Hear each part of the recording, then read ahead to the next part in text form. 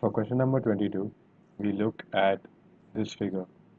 The alveolar pressure during expiration is above and exceeds atmospheric pressure during most of the expiration period.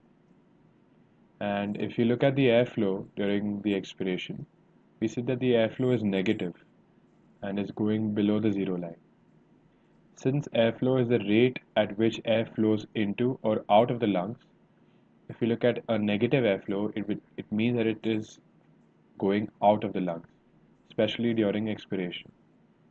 Hence, because alveolar pressure exceeds the atmospheric pressure, the airflow flows out of the lungs. Now, this idea is encapsulated completely in option D. Option D states, because alveolar pressure exceeds atmospheric pressure during most of the expiration, as we just saw, air flows out of the lungs. Hence, option D is the correct choice.